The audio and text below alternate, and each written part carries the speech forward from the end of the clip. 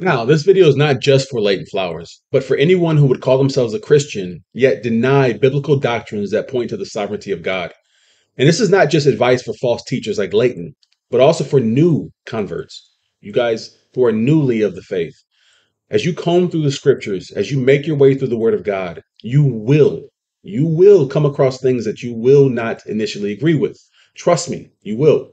Okay? You're going to read it for the first time and you're going to say, I don't like that.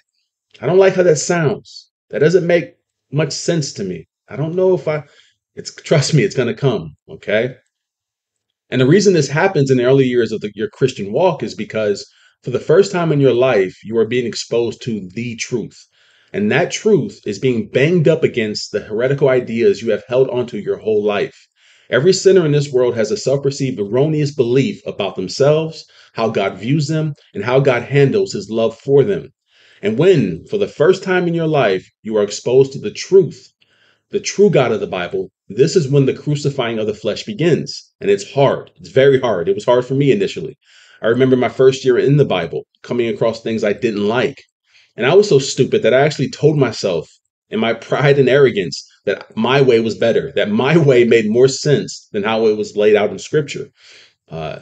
It's just ridiculous. But praise God that I do remember the day that I stopped fighting and repented. I remember telling myself, do I know more than God? No, I don't.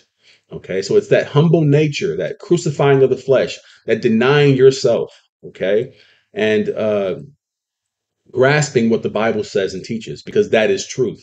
So here's a clip of R.C Sproul pretty much explaining his first struggles in this area. But, you know, it was Edwards really who drove me to submit to the doctrines of grace. I fought the Reformed faith for 5 years in spite of great mentors who were trying to persuade me of the articles of Reformed theology. But as Roger Nicole used to say, that we were by nature Pelagians.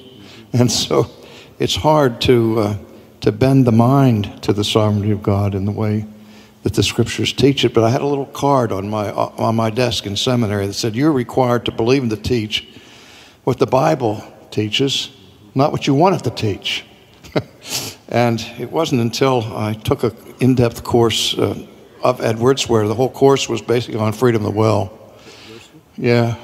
And was that Gerstner? Yeah, Sorry. Gerstner used to say, you know, about Edwards, that he didn't just defeat his opponent, but when he was finished, he dusted off the spot where he stood, you know.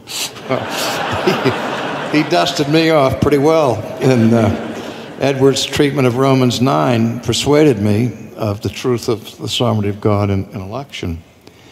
But my basic response, John, was, okay, that's true. I have to believe it. I have to teach it, but I don't have to like it.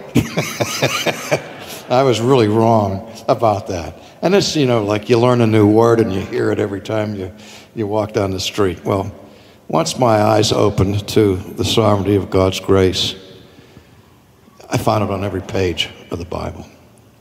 And I began to see it in its sweetness, not just in its truth, but I began to see the sweetness of divine grace. And I thought, where have I been all my life that I was fighting, kicking, and screaming against the supremacy of his grace? I mean, that's just nuts.